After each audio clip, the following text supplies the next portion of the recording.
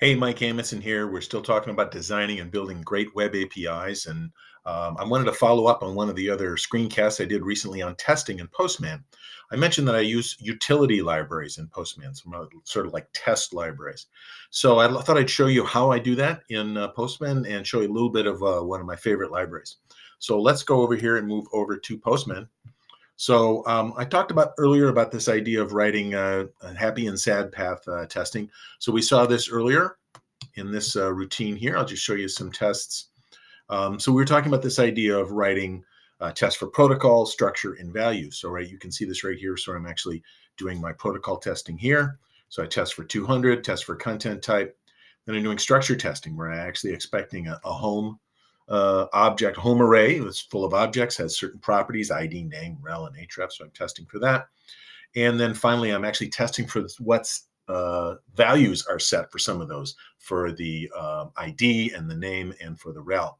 So this idea of testing for protocols, structure, and value is a fundamental way that I do testing. Now, this is a great test. It works really well. It's real simple. You just run it, and then you just get your answer back real quick. And we come back, we see this is the actual object I get back, and then these are the results of the test. So it's very cool, very straightforward. The thing is, this gets to be a little tedious to write after a while.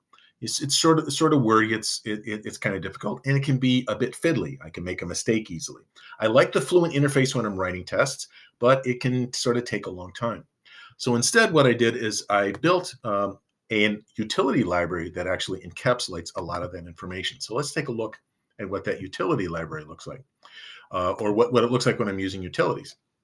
So here I'm actually doing the exact same test we looked at before, but it takes a lot less energy, a lot less time.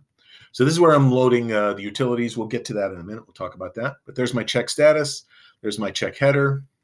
There's checking my object to make sure it has certain values, certain properties. And then those properties are set to certain values. So I've got this whole series of check status, check header, check object property, checked, there's other objects, check error objects, and so on and so forth. So it's the same thing. I run this. It's real straightforward. It works really well. It's really simple. I get the same kind of experience at the end, get the same answers back, and then my results are back. But it takes a lot less time to write, which is really important. So how am I doing that? How am I actually creating this library? Well, it actually turns out that what I'm doing is I'm stuffing an environment variable to do this. So I'm going to actually edit my collection. So I go up here to my home test and collections. And in the collections pre-request space is where I create this library. And you'll see and I start with pm.global set. I'm actually setting a global variable called load utils with a function. So you can go through this, and this takes a while here. I'll look at this. We'll look at this in a second. Basically, I stuff all this information, and in the end, I'll do an immediate execution of it. So as soon as you pull it, it actually executes on the way out. So if you go back, and I'm just going to jump back real quick to where my editing is, this line right here, globals.loadutils, actually creates that JavaScript object. Now, for those of us who know JavaScript really well, I'm doing a really evil thing here. This is the eval function, right? So I'm evaluating a string into a JavaScript object. And Postman is smart enough to even tell you, eval can be harmful. You see the little answer there. As long as I trust it, it's okay. And of course, I wrote it, so I trust it. But you need to do the same thing. This is really a great opportunity in Postman to stuff some of your own utilities, but with great power comes great responsibility. It can be kind of a bummer. So let me show you, now that we sort of had that, let me show you a little bit of what those utilities actually look like. So I'm loading them up here in my editor. So it's really simple. I actually just loaded this here so that you can see it a little bit better. You still need to paste all of this into Postman, but at least you can see kind of how the structure works here. So I got a handful of things. Check status. This is the same routine that we talked about before. I expect this response code to be equal to something. I expect this header to include so on and so forth. So it's the same tests, but now I've wrapped them in a handy little function. I have ways to set an object. That's a little bit of a stateful value. I can check an object and pass its name and then go through properties. I can check object properties. I have a bunch of things that are for this media type called forms JSON, which I use quite a bit in my APIs. It's a JSON object that has forms and some other links in it.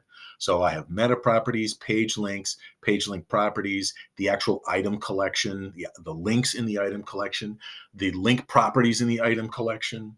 Then I have things like item properties themselves. Then I have an error object and error properties. So I have this nice little kit of all these things that I carry around with me.